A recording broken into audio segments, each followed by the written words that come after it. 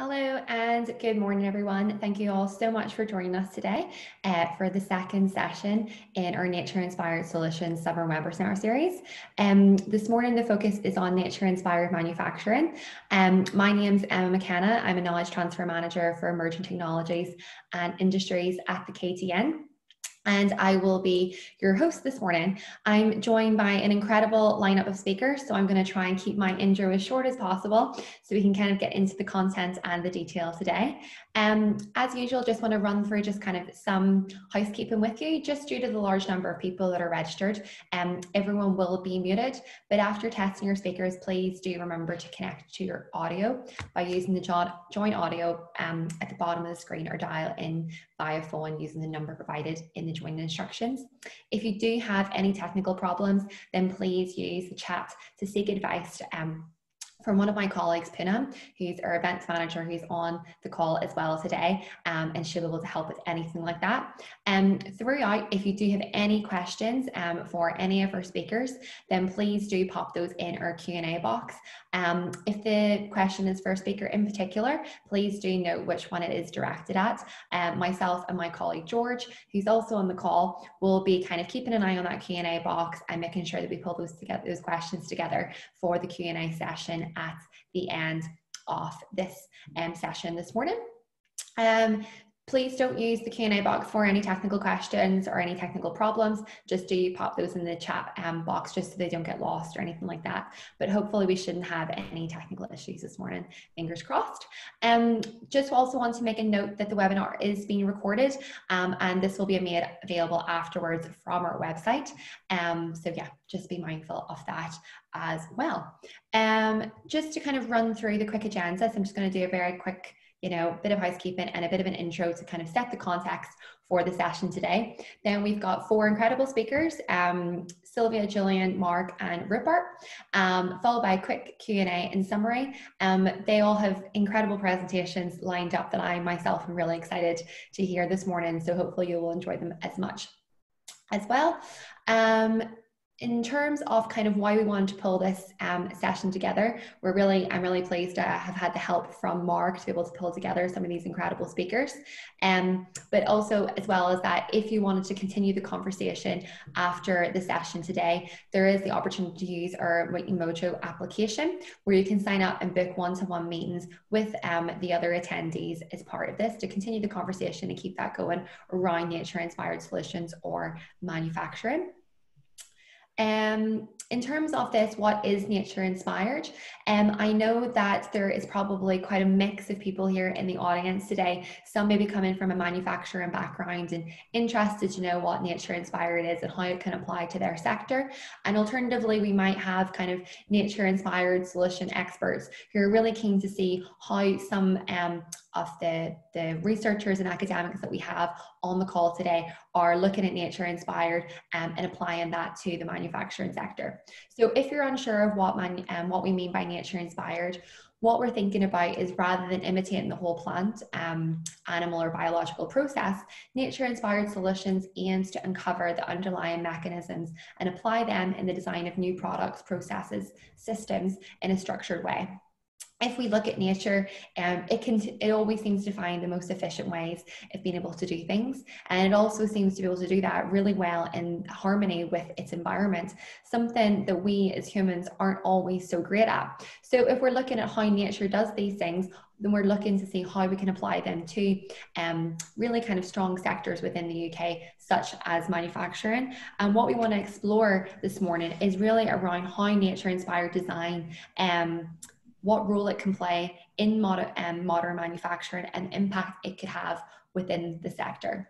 And that's kind of really what we want to look at, is kind of how nature can inspire better manufacturing. So I think less talking from me now and more talking from the experts. So our first presentation that we have this morning is from Dr. Sylvia Vignoli, and she is from Cambridge University, an associate professor in chemistry and bio-inspired materials.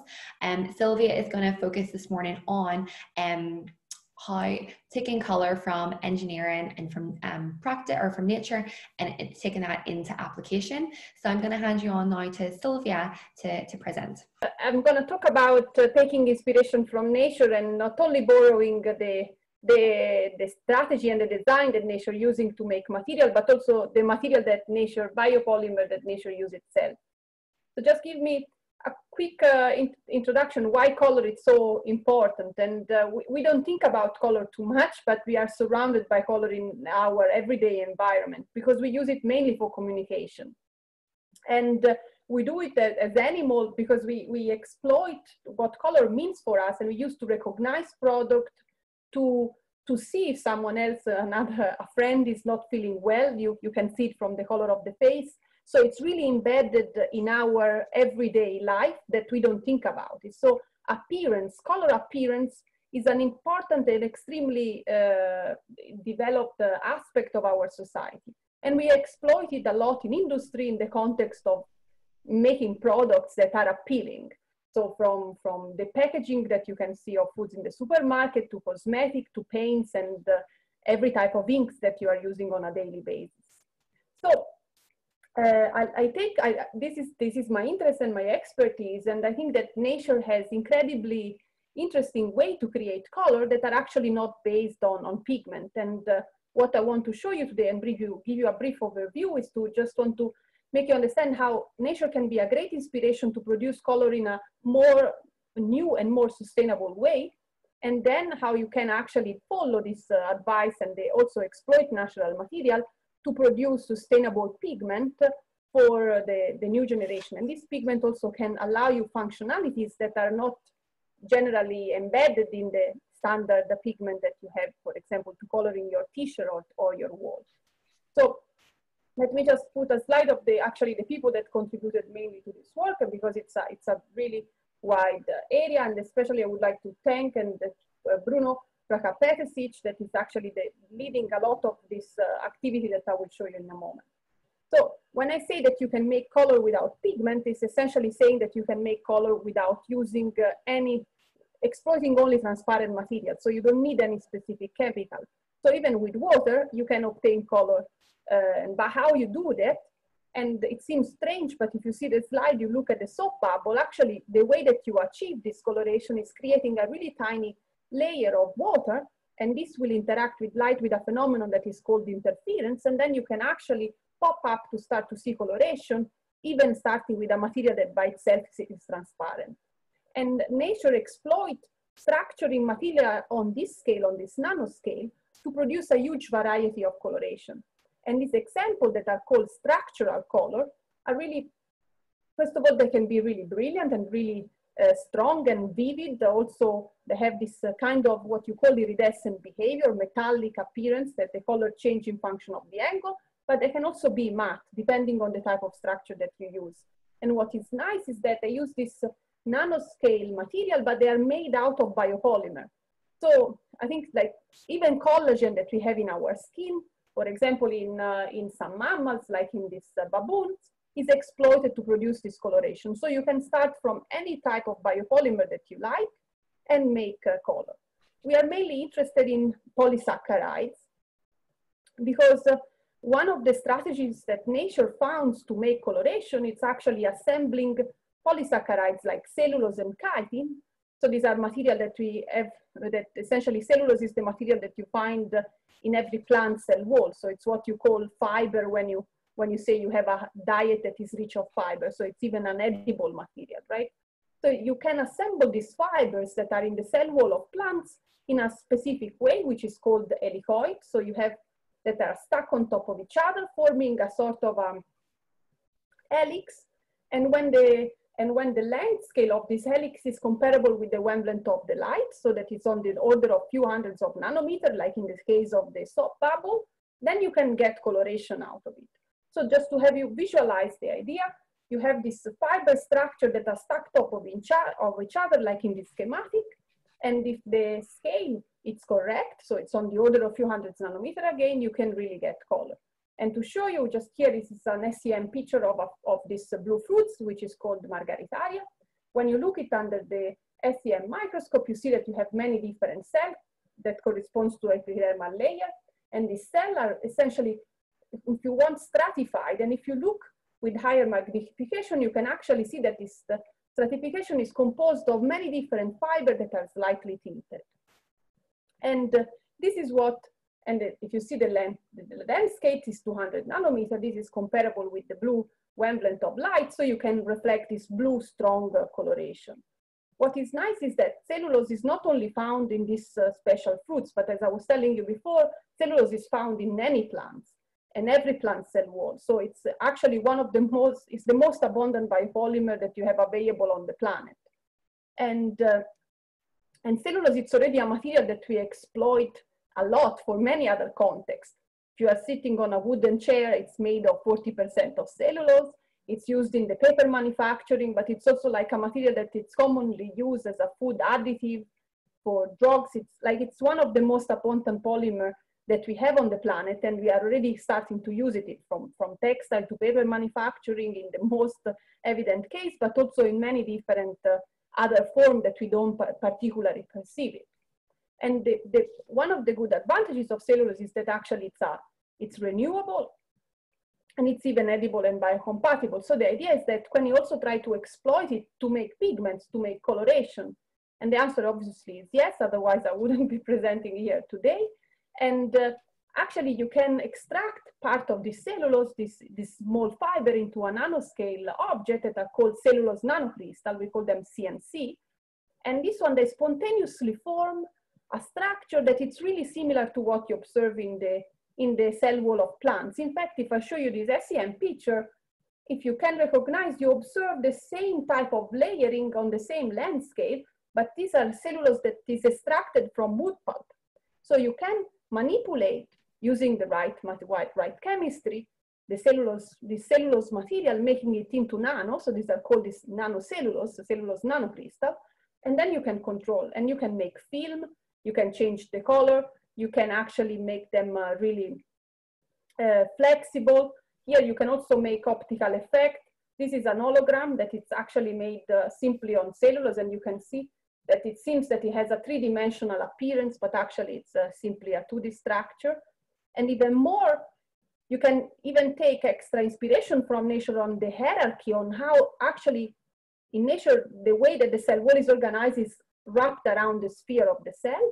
And we can actually exploit this type of concept to create even better way to make coloration. And actually we can self-assemble into droplets, essentially, and really control the assembly and produce really pigment-like particles of every different color, from red to green to blue. And this one, they would be readily, that you can readily exploit them as normal pigment. And once you know how to control the material, you can really exploit it as a normal pigmentation. This one could be inserted in a pigment formulation that, for example, you can paint your wall with, or you can also then exploit it directly for printing with a printer. So this one was an old work that we have done, where we can show that we can print red, green, and blue, changing ink, and you can print it on different type of substrates. You can transfer the substrate, and what is nice also, since you have this chiral architecture, you can also have polarization effect, but I don't have much time to go into it. But what is nice is that we can now also print with inkjet printing, and so really truly scalable manufacturing route, but using this more renewable material. And actually now we can also in situ change the color by simply adding some salt into the suspension itself. So it's really nice. And we can really go on large scale. We can create, we can use roll-to-roll technique to deposit this material. This is an example of another type of cellulose, called hydroxypropyl cellulose, that you can encapsulate it into a large layer, and we can use them as sensor, because in this case, essentially the material is even pressure sensitive. And this is a material that you really eat, that you can really eat. So these are like example of a picture of cakes that are decorated with the same material, because this material is probably, you also have eaten it, because it's one of the main components of aspirin. And in the last 2 seconds, I want to just show you that when you take inspiration from nature, you can even go a step further to bioinspiration, but you can start into the direction of bionics. And this is the direction that we are moving on, that we take the design structure has recommended by nature. And for example, here in this case, we make a bionic coral because we took inspiration from corals. Corals are great to optimize light and to redistribute light within the cell. So we try to exploit this same mechanism, creating artificial material that interact with living organisms in order to boost the photosynthesis, for example, or in here also to try to improve the situation in the with the coral decline. So what we do, we use 3D printing technique where we can directly print algae within a matrix that essentially mimic from the mechanical point of view and from our aspect, the optical point of view, the tissue of a coral, and we can boost the photosynthetic activity of algae that are encapsulated in into this type of material. So nature, it's again, and for doing this, we all use only biocompatible solvent and biocompatible materials that essentially are, otherwise we wouldn't be able to grow the algae inside, and we can use them to do other biophotoreactor, or we have also some other, we have started a small company to actually boost productivity to use this algae then as fertilizer for lower income countries. So I hope I convinced you that optics is a really good way to understand how you can manipulate by self-assembly materials that are natural materials in a similar way of what is happening by living organisms, and vice versa. And living organisms could provide a really strong source of inspiration when it comes to design of visual appearance, because these organisms have evolved in the direction of trying to improve their visual appearance themselves in order to promote their survival. So I hope you enjoy this talk. If you are more keen, we have a Faraday discussion next week, so it's still open, so please join. And with this, thank you for your attention. I hope there are some questions later. Amazing. Thank you so much, Sylvia. That was fantastic and so interesting. I think the first time we met, you kind of talked to me about kind of, I suppose, color being formed in structures, and I just thought it was so interesting. And as you mentioned, color is such an important part of our lives, and we really kind of take it for granted and really don't think about kind of how it's formed. So it's been really interesting to kind of go through that, and I can see already there's some questions coming in from the audience, so that's brilliant. So please keep them coming in, and we'll be able to pick those up at the end. Our next speaker that we have joining us this morning is Professor Julian Vincent, who is going to talk to us about much from little. This is his English translation of his title. He did have a Latin one, but unfortunately my Latin isn't so good, but I'm sure he will explain it. Julian is an honorary professor in the Research Institute of Signals, Sensors and Systems, and an honorary research professor of the Nature-Inspired Manufacturing Research Center.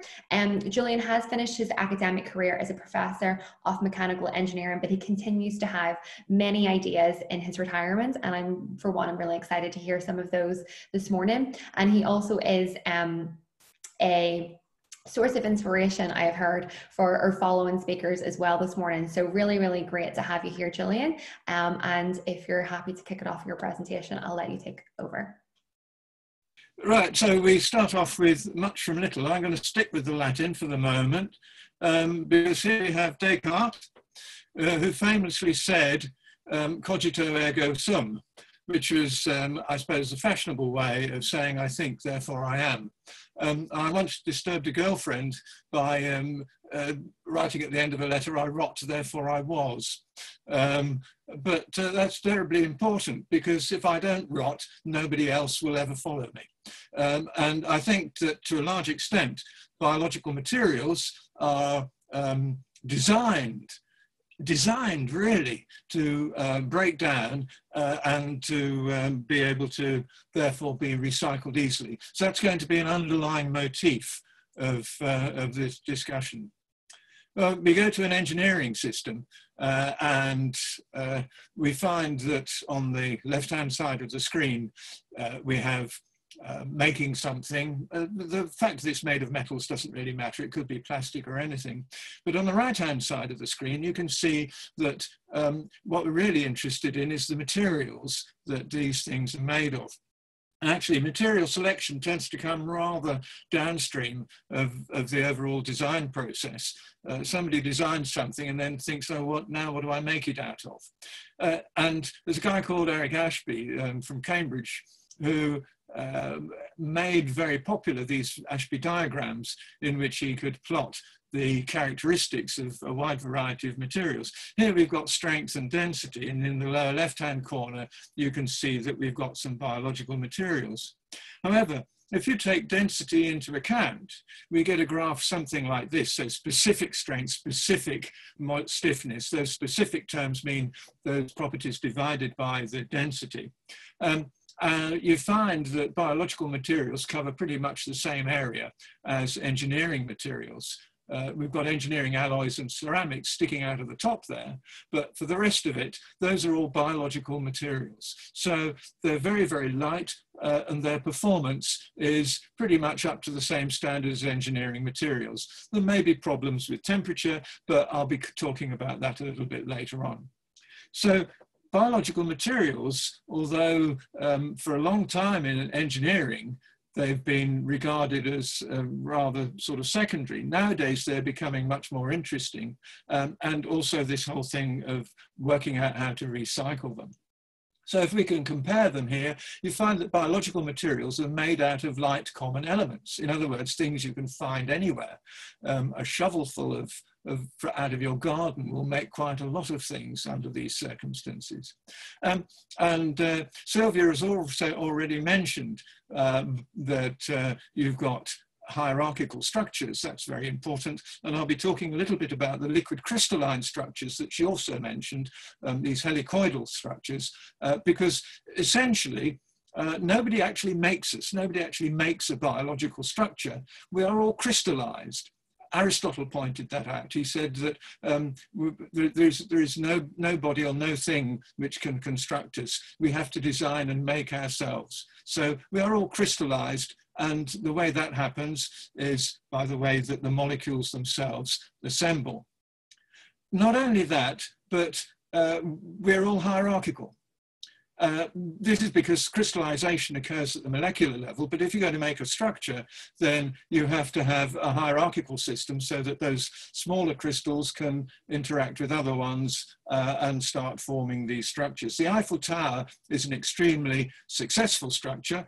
It's very light, but it gains most of its durability from the fact that it is hierarchical. So you can see all those little struts and things. I think that was mainly because it was difficult getting on site with a thing as big as the Eiffel Tower. And so they had to make smaller bits and then bolt them together, but very, very successful. If we have a closer look at bone, we can see that we've got HA, which is short for hyaluronic acid, hydroxyapatite, which is a form of ceramic, and collagen, which is a protein. These then form a composite material, a fiber plus a solid, and we get these nanofibers about 100 nanometers in diameter, and they can be assembled in a variety of ways so that we have these 3 or 4 levels of hierarchy. And at the bottom, we've got bone, which goes from being antler, which is very, very tough, to the ear bone of the whale, which famously a guy called John Curry described as standing still in space, and the whale vibrates around it as sound comes through the water. And that enables the whale to hear.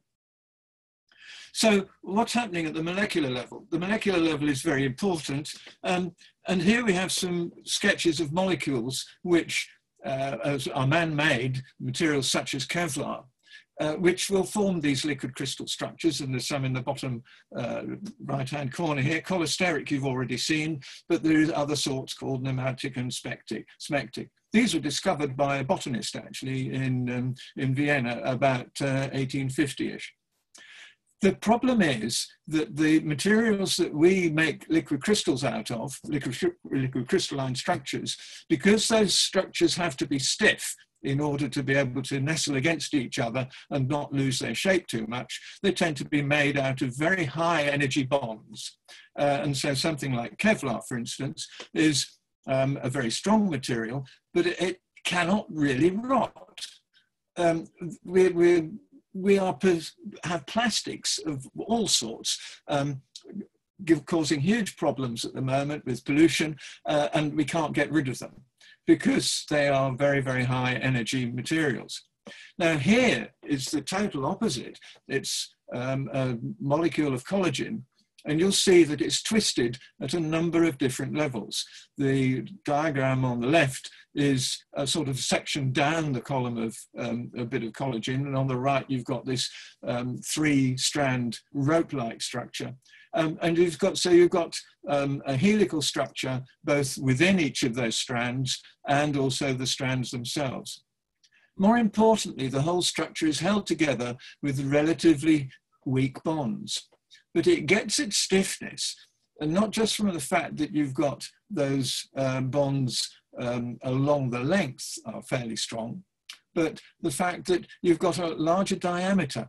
And so that through an engineering parameter called second moment of area, you get a doubling of the stiffness in bending at any rate if you increase the diameter of that column by about 20%. So you end up with a stiff molecule, but with relatively weak bonds. And that's important because we now have, we can have self-assembly. We've seen some self-assembly structures forming colors.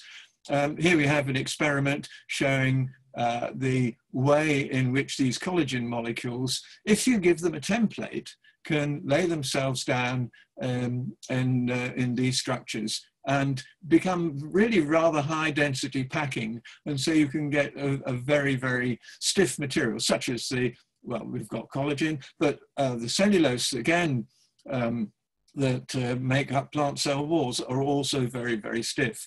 Incidentally, wood is the most efficient of all materials. The flagpole in Kew Gardens is very famous because it had some sums done on it which showed you couldn't make a flagpole that tall out of any material other than wood. But that's just a minor story. So how can you get this sort of orientation? Well, pultrusion is a standard technique which is used in engineering, and you can make these aluminium and steel structures, as you've got on the upper right there. But silk is produced in exactly the same way. The sketch on the lower left shows you the aqueous suspension of silk molecules being forced through a very narrow channel, and it's pulled out at the end of the spider spinneret. And by then the molecules have all become very, very orientated. Not only that, but from an aqueous material like that, you can produce something which is essentially waterproof. So that silk, although it's made out of a water-soluble molecule, it can exist in a watery environment. And a nice example of that, of course, is the caddisfly, which can spin silk underwater, and again, it doesn't dissolve. So the fact that you're spinning something from a watery system doesn't really affect things. And I've also got dogfish there, which produces the most wonderful, really tough material in its egg case. And there's a little sketch down there on the lower right showing the way you've got a layered system producing this egg capsule wall as it's pulled through the system. There's a lot to get through with talking about biological materials in a relatively short time. I'm a very, very keen banjo and guitar player, and a friend of mine, Phil Davidson, enjoys making really beautifully decorated instruments. The sketch on the middle, he assures me is his wife actually, but that's a very limited edition of instrument. But mother of pearl you can carve. It's 95% chalk. Chalk is a weak material. Its work of fracture as a parameter is about ½ a joule per meter squared. If you go through to mother of pearl, it's 3,000 times that, and yet mother of pearl is 95% of chalk. It's the way it's put together. And here's an example from some work done by a guy called Lars Berglund from Sweden, where he has taken well, montmorillonite, which is actually clay, and then he stuck it together with the glue from plant cell walls, and then orientated it in a similar sort of way that you can do with pultrusion onto plastic. So he's made something which is very much like this nacre structure, which is a series of stacked platelets about half a micron thick, but using readily obtainable materials. Now here we have another of these Ashby diagrams, and we've got nacre mimic material, this red blotch right in the middle. And you can see that this manufactured material is performing every bit as well as GFRP, glass fiber reinforced plastic, many porous ceramics, and a whole host of polymers. Now, one of the problems, of course, with plastics is the patent industry. And I think we've got about 300 different basic basic plastics, but they all have to be made by different industries, and so they all have to be patented to protect their production. In nature, we only have two polymers, proteins and polysaccharides, and they make all these biological structures. The advantage of that is not only you have weak bonds, but they all have pretty much the same bonds. And so the same recycling system, bacteria and fungi, will work for them all. We have a lot of the assembly processes available to us. Many of them are relatively simple. On the left here, we've got the various characteristics of biological materials in order to manufacture them. Orientation and size I've talked about. Phase, I haven't mentioned. The speed of production is always a problem with biological materials, but you start doing it in engineering and you've got a better chance of doing it before you go home for the evening. Gradients are very important, starting to get more important in technical materials, and cell structure has been well known for a long time as a way of making a very light structure. So as technologists, we are remarkably crude in what we do. We take a raw material and we bash it around and we melt it and we use an awful lot of energy, and eventually we decide to give it some sort of order and have a product. We're essentially outside the system. What we have to realize, what we are starting to realize, is that actually we are the system. We are embedded within the materials which we wish to make. And what we need to be able to do is to bridge that gap. And that's what all this natural technology stuff is about.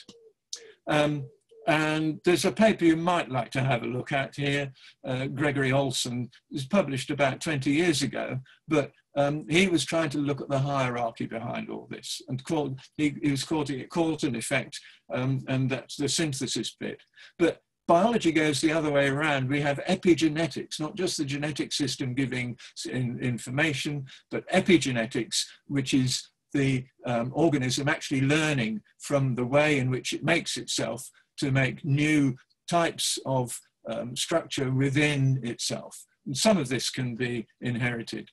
And with that, I'll leave you with this thought. Thank you very much.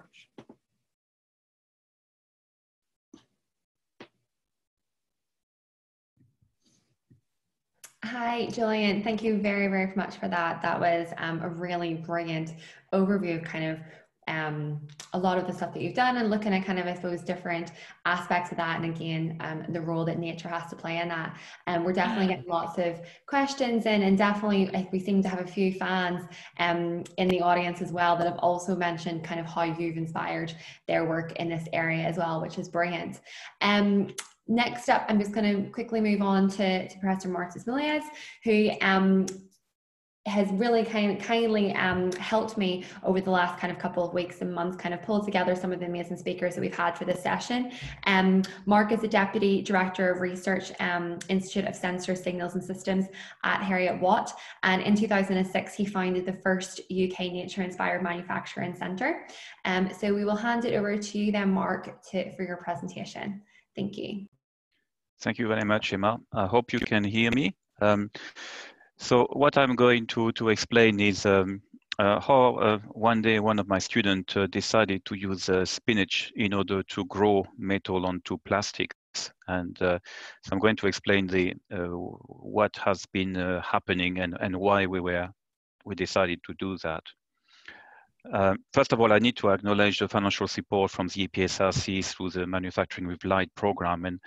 And I would like to give my big thanks to two key people who have helped me in this work, Dr. José Marquez Hueso, material scientist, and also Dr. Robert Kay at University of Leeds, who is able to make ideas into manufacturing system quite effectively. So I described the motivation of why I decided to do that, and also what has been the green chemistry and the other processes that was involved. So really, the way we tend to manufacture metal tracks is a process using a traditional photolithographic process based on semiconductor manufacturing. Additive manufacturing also allows us to do that in a better fashion. And what I'm going to explain is how we can create, how we can form metal atom in situ using either of these three processes, photo-induced, thermal, or chemical process, and why we want to do it. So the motivation is very much to look at what we call the molded device interconnect. So the idea is how can I be how I am able to print metal track onto a contour surfaces, as you see on the left-hand side. And there's a German company has this process, this PKF process, and has been doing that quite effectively.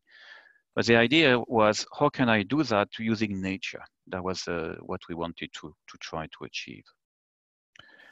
Now, you're not meant to read that slide, but it's just to explain to you, there is a lot of metallization deposition process which do not need a vacuum. And what we decided to do is to look at one particular one, which is highlighted in bold, to see if we can somehow find a process which can accommodate basically the facility of using equipment which can be used in developing countries, so dipping processes, for example. So I'm going to explain this kind of process in more detail and see how nature actually helps us doing that. But first of all, the different way of you can reduce metal into plastic, metal ions into plastic. You can do it either using heat, or you can using chemical reagent, or you can use light. So there are various ways. Once you have metal ions embedded into a plastic, how you can bring these metal ions, you can reduce them and bring them back to the surface, which will create that seed conductive layer to create two metal tracks. So we decided, first of all, to look at a process which was done by a Japanese person called Akamatsu. And he was using a synthetic agent, this methoxypolyethylene glycol, this MPEG.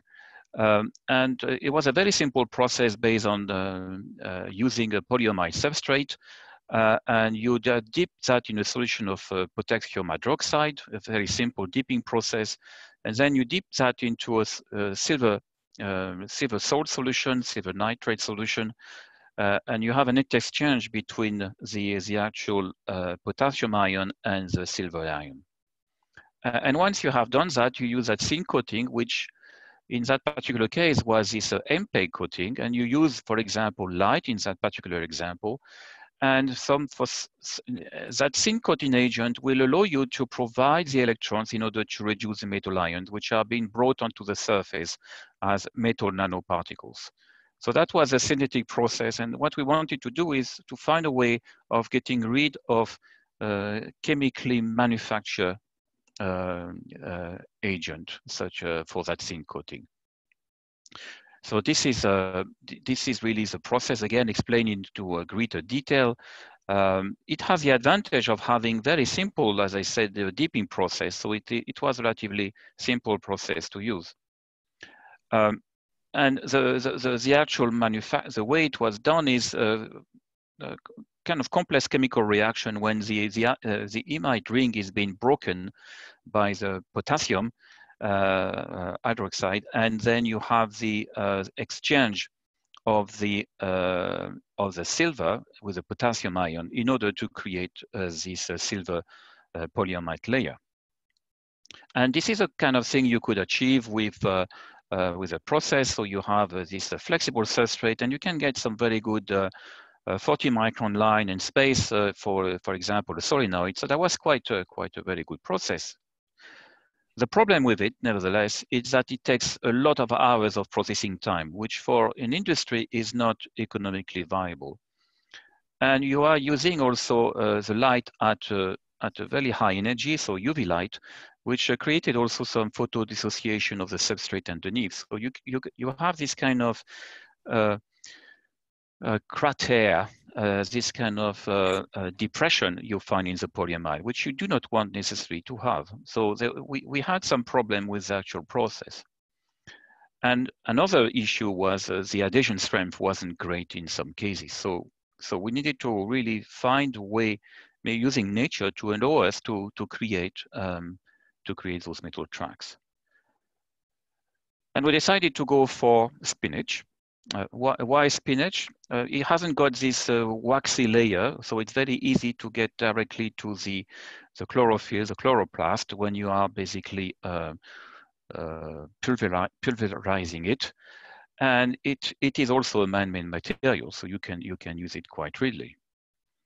And our original idea was to be able to see whether or not we could use the photosystem 1 and 2, so the chlorophyll basically, and to try to see if we could use artificial photosynthesis to get those electrons, which will allow to do the actual reduction of the metal ion, which was embedded into the plastic. So we thought that we could do that. And so here's my student using basically a traditional item you will find in your kitchen to basically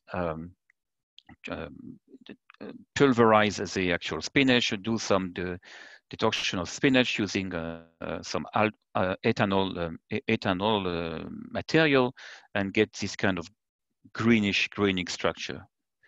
And to our surprise, it did work. We were able to use this kind of spinach extract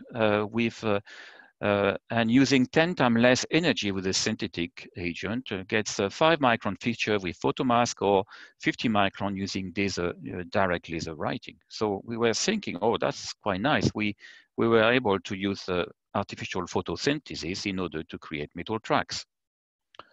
And you were able to get, when these metal ions was reduced onto the surface, you could see this the nano island of silver, which will be used to create then further electroplating of that silver.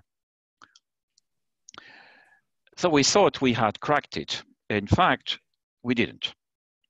So we realized, in fact, using looking at polyetheramide, a derivative of polyamide, and using only chlorophyll A and chlorophyll B, that we didn't get actually the metal tracks we had with some spinach extract we use straight away, or using 5 days.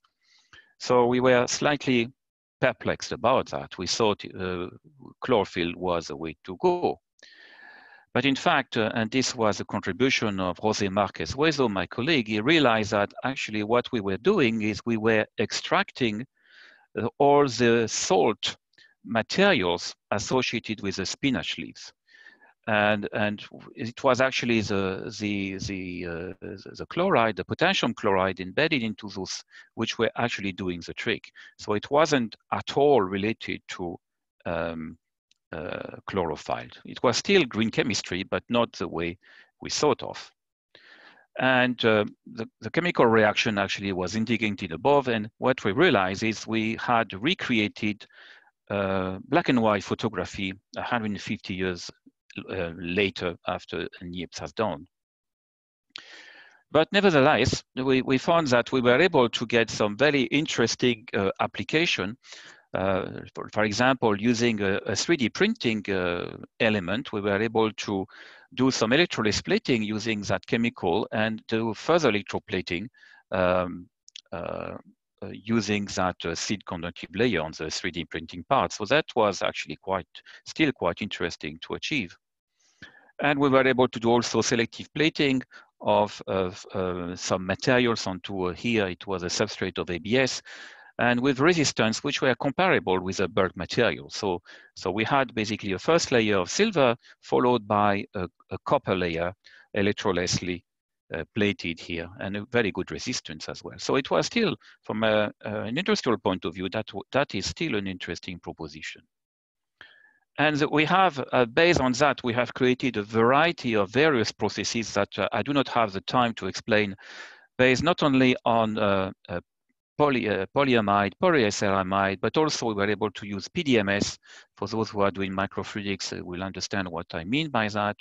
Also PTU, some thermoplastic polyethylene, and so on and so forth. And we were able to do silver, but also copper as well. So in summary, the minerals which were used in this plan, this abstract, could be used to greatly enhance the photoreduction of metal ions.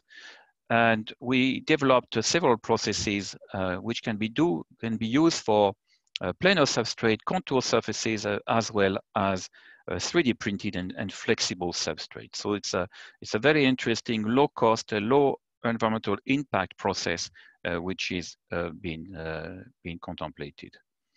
And this is a very nice picture that my colleague, Dr. Robert Kay, did from the University of Leeds, where he was able to combine all these processes, not only to create the 3D printing process, the metallisation onto the 3D printing process, but also the ability to surface mount electronic components. And then some very nice videos which are available, which show the flexibility of the process, and all credit to the team at University of Leeds. Thank you very much. That's all for me.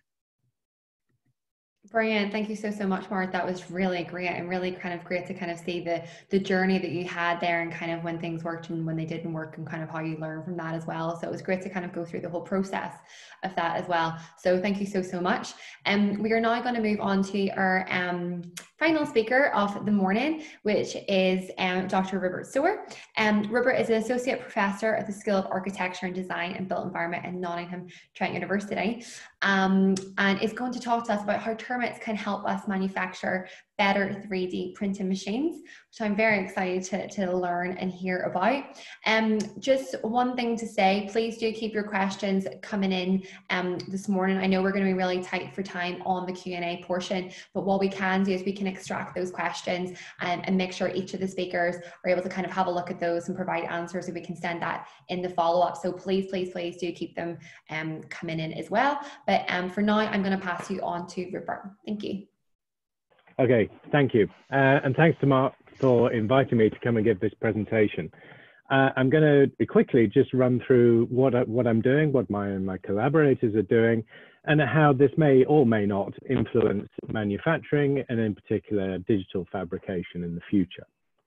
The place to start, if I can get my mouse to work, there we go. As Julian so nicely put it, all of us are trying to do more with less. Whether that's innovating in the face of resource scarcity, or having a lighter footprint with extraordinary population growth, for example. I came into this from computer-aided design, scripting, and digital fabrication, or 3D printing. And because of my angle of construction, I was kind of inevitably drawn towards termites. When we look at a termite mound, or indeed this photograph is a cross-section, or sorry, it's a casting of the channels and ducts inside a mound, or whether indeed we're looking through the cross-section of a bone and we see the hydroxyapatite structures there, we're often left in awe by the complexity, but also scratching our heads about the level of integration that we see. And this, for me, became the focus of my work. How does nature integrate so many functions seamlessly into a single solution, and quite commonly from a single material? There's 3 points I just want to highlight in terms of what we've drawn from this discussion, and they will lead into the rest of the discussion I'm going to give. The first point is, and Julian touched on this, is that in nature there is always a scarcity of resource. Those agents or organisms that work as collectives or swarms, busy building and aggregating these complex structures, are having to fight or compete for a very small amount of material. Something that relatively humanity and in the field of design and engineering we haven't had to do. The second point is that in nature, there is neither form or function. These are communication tools that describe the spatial component of a form or the temporal component of what something does. And we need those to communicate and network with each other. What we have in nature is only processes enacted by agents who must assemble materials to capture or sustain the processes they are wanting to do in that moment at that time. And these processes are encoded at a genetic level, and they are played out through the process of construction with the physical environment. And from there comes the phenotype. And the phenotype is that product of these two opposing forces that compete with each other to produce this highly dynamic kinetic solution through time. Right, good. So what I do now is more the two elements, the next two slides I'm about to show. The first is swarm construction robotics. Now, there's a lot going off in swarm robotics itself, but very little that's going off in physical construction or making of products and solutions. Because what we're interested in is taking swarm robotics and placing them in the physical environment to produce those phenotype solutions as new products and designs and capabilities for the future. But it's very difficult to get robots to communicate with each other, let alone build and aggregate matter in a structured way. So where we see great advances with swarm robotics, very little of it is actually making things in terms of manufacturing and products. The other side of the work that I do is generative design or agent-based architecture. This element is important because it allows us to see the phenotype, because it gives us another level of description beyond form and function. Essentially, we have processes described as rules, as code, that can then be played out with within any theoretically fabrication device.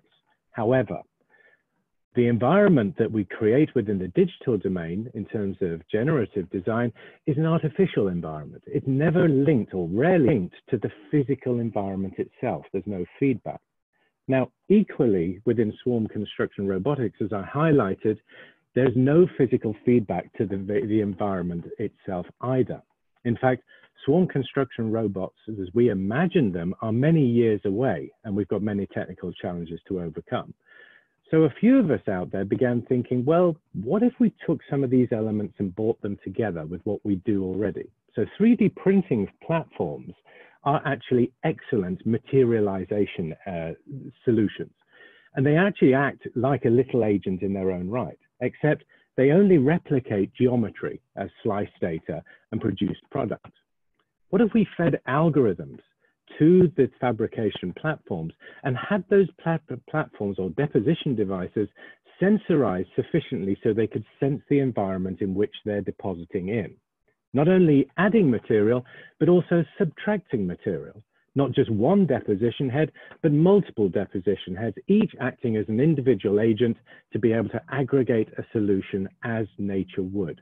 And not surprisingly, we call these phenotechnologies, or phenofabricators is another way of looking at it. What we're doing is essentially add feedback into the system. I'm just going to give you an example of what we're trying to do by way of getting the idea across. So you can imagine how a heat exchanger works in an engineering context and how we might go about it. Within the phenotech context, what we've got is a box in which we have two fluids. One is hot, one is cold, and we want to transfer heat from one fluid to another. Suspended above these two fluids, we've got a series of metal pins, by way of example, which can contract forwards or move backwards based on whether or what those pins are sensing as a temperature gradient within the pin itself. So not only does each pin can measure a temperature that it encounters, but also those of its neighbors to derive a gradient of temperature across it. And then we set an algorithm at work. We ask the algorithm to place pins where there is a gradient above or below or a certain threshold. Above a certain threshold of temperature, we ask the pins to intercept that gradient. And by intercepting that gradient, they start to flatten the gradient. Inversely, where the gradient is sensed that is too shallow, we ask the pins to withdraw so it steepens the gradient to bring the whole system within a homeostatic equilibrium. Essentially, what we can imagine then, as the bottom right image shows, is how this boundary or interface forms between these two, whose foldedness is directly equated to the gradient or the flux that we want to move across it. And essentially what we have is a device that can then be modified in terms of its parameters. So we can say, find the equilibrium state for this solution, and then find the new equilibrium state for another set of parameters. And we know that those pins will begin to modify and adjust themselves. So what we have now is not a product, which is a heat exchanger, sitting there hoping to work within a set range of parameters based on how we designed it. This thing is able to adapt and modify and persist within the environment that it actually exists within. Right. So what we've been doing in terms of trying to get into this idea is go back to the termites. We've tried to find a termite construction algorithm. The image on the right shows one of the parameters that they're very attuned to, which actually is moisture. So termites sense moisture, and moisture itself, through evaporation and condensation at the scale of the termites, but where they're building, allows some very interesting physics to emerge. And you can see how convection cells emerge above a construction phase, and these are what termites sense and move to. So what if we take that construction algorithm and now load it into a digital fabrication platform? And that's what we're doing. We are essentially creating a simple 3D printer which can extrude mud, or indeed remove pellets of mud from that interface. And we have sensors on board that deposition device that can sense the moisture gradient of those of the construction site itself. And if we're right, we will have the 3D printer and the termites rebuilding a termite mound. Now, I'm sure that we will get some of those parameters wrong, but one of the neat things about agent systems and algorithmic systems is the deep learning capability. We can set this up so that we can have the machine converge on the algorithm that the organism is enacting, essentially by learning or modifying its own behavior to move within those parameters that are actually executed. So here we imagine machines that can interact directly, I'm just going to switch my timer off, with nature, with organisms. So let's imagine, a bone fracture and an osteogeneration where we put two pins, one depositing and one subtracting hydroxyapatite, and they can begin to interact with the osteoclasts and osteoblasts directly within the environment they're within, working out.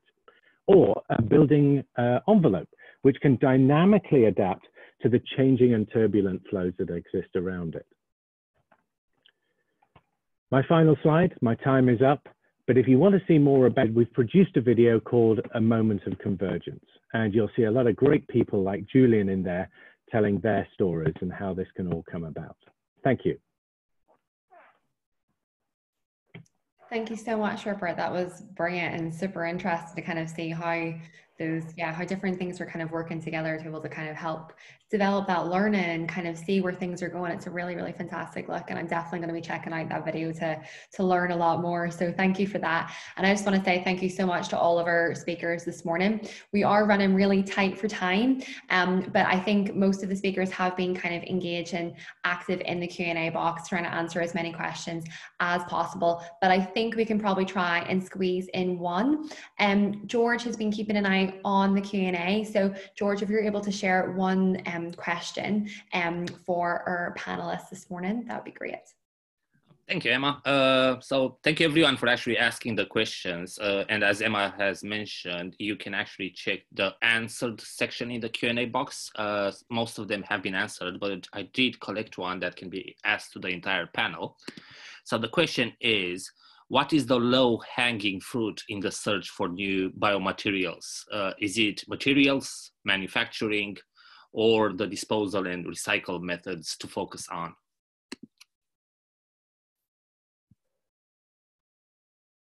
Who would like to start? I don't know, I can give you my view. I think it's like low-hanging fruits. There are several technologies that they are ready to be invested on. That's at least what I see. The problem is, like, at least in my sector, there is a struggle of initial investment, because what we have noticed as well, like, even if you demonstrate manufacturers, the material are a bit more expensive. And when you look into high volume, high throughput and things like that, I think it's the main limitation. It comes on the cost that you have to invest in order to develop this technology. So in my opinion, other government take some action in order really like to promote this type of interaction in a real, and promote sustainable material, bio-inspired material, but really like using more biomaterial for this application, then it's really difficult to enter in the sector, especially with established company. I see that now some sectors are moving much faster than others, where the public opinion is much more stringent into their consideration, like cosmetics or food. You see that there is a much more also willing on investment that they have done also on our technology than other more established big industry and manufacturer. But the point is, like, the problem is that often the know-how of this big chemical company at the end, that would be like really beneficial to this technology, because through collaboration, I think you would achieve much faster, much more economical and viable solution to this type.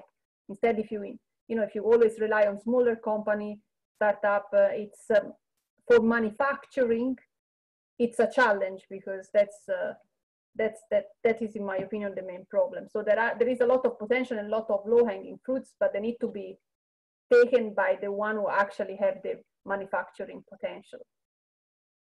Thank you very much, Sylvia. Rupert, I see you want to... Yeah, I would just try and take a slightly different angle in the response to that, in that to say, once you have agents, whether they're organismal or mechanical, working with materials and start to mimic the processes that are enacted in nature, then simple materials start to become very smart once they are under the regulation of smart organisms. If you see it, there's a direct transference of the intelligence of the organism regulating the material.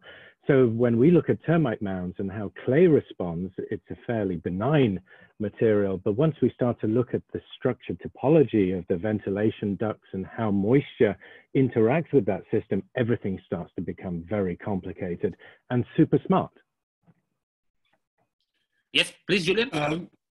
I can expand on that a little and say that some years ago, we looked at the importance in terms of solving problems of half a dozen parameters: substance, structure, energy, space, time, and information across all technology, and similarly with biology. And one of the outstanding things we found was the importance of information in the way in which materials and structures are manufactured and controlled in biological systems. And so, as Rupert says, the importance then of the agents in terms of applying what's basically a sort of intelligence into the structure of materials is of huge importance. What that then does is allow you to put materials together at lower temperatures, because they're controlling the bonding much better than the sort of bucket chemistry that we do at the moment. And that, of course, in turn means that those materials can be broken down and reassembled at much, much lower temperatures with lower energy consumption and stuff like that. In fact, somebody asked me the question, can these materials exist at higher temperatures? Well, of course they can. Plastics are processed about 120 degrees centigrade, and I think that's their big problem. If they could be processed at a much lower temperature, then we would be able to recycle them in the same way that we ourselves are recycled. We tend to go at about 40, 45 degrees centigrade. That's something like the lethal temperature.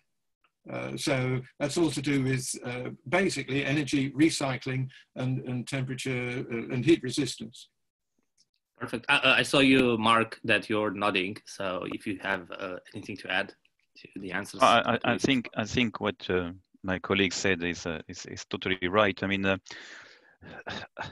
I think I would look at a specific topic, which is really looking at material for disassembly.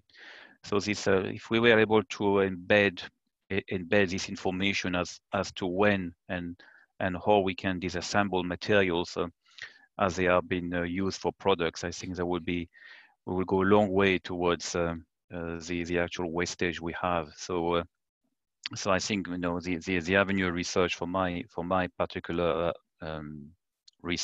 avenue, my particular strive is really to see how can I embed information into those materials which I can trigger in order to do disassembly. This is what I will be looking forward in the future. Thank you very much. Thank you very much. So I will pass it on to Emma now for the final remarks. And thank you again, everyone. Thank you very much, and thanks, George, for the question. That was brilliant. Yeah, I definitely think the design for disassembly is definitely something that's very interesting. Circular economy is an area that I've worked in for a number of years, and it's definitely something that we need to kind of understand how we can do this and do it better, again, to kind of prevent waste and think about kind of how we move towards cleaner growth and environmental sustainability within the UK and much further afield.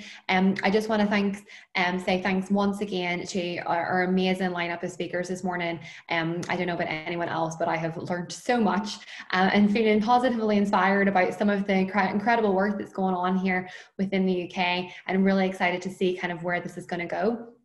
I just wanted to finish just a quick kind of summary around kind of just to explain why this kind of webinar happened this morning. It was brought to you by our Nature Inspired Solutions Special Interest Group, which I lead on here at the KTN, and it's been running for over a year. Sylvia and Marc are actually both really active members within the Special Interest Group and both sit on our advisory board. So we're really, really lucky to have such kind of amazing experts part of that. The purpose of the Special Interest Group is to, it focuses on 3 application areas, which is transport, energy, and infrastructure.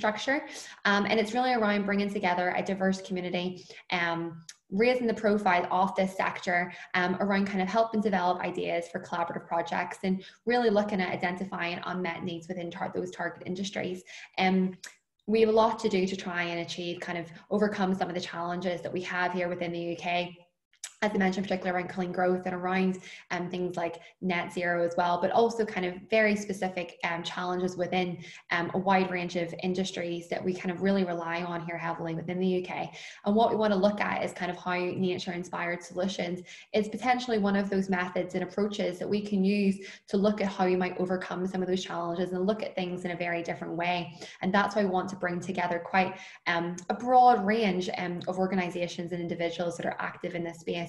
So if you are interested, please feel free to get in contact with me, but there's also information available on our website, and we will be sharing that as well after this event, along with the recording of this. If you are, as I mentioned, this is the second kind of session in our summer webinar series. We have 2 more sessions coming up in August. The next one is on August 4th, and that's going to be focused on clean energy and resource efficiency, and that's in collaboration with UCL and their Centre for Nature Inspired Engineering. And then our final session is on August 28th, and that will be focused on future flight. So all the details are available on the website. We'll also share those with you in our follow-up email, but if you are free and available to join them, please do that. I know that we didn't get through as many questions as we would have wanted to, but hopefully the panel were able to answer as many as they could in the Q&A box, so do check the answers in there, but we will pull out the questions and we'll try and get some of those ones that we didn't get answered followed up. But if you do want to continue the conversation, then please do visit the link that I am sharing here on the screen at the moment. This is a great opportunity to kind of connect with other people that participated on the call today that are active in kind of the manufacturing sector or want to discuss kind of nature inspired in this area. So please feel free to kind of join on there and book one-to-one meetings with others. But other than that, I just kind of want to say a huge thank you again for everyone that joined us today. Thank you so much, and sorry for going a little bit over, but hopefully you don't mind and you've hung around because you really enjoyed it as well. And thanks once again to all of our amazing speakers. Take care, and we'll hopefully see you in a couple of weeks for our next session. Bye.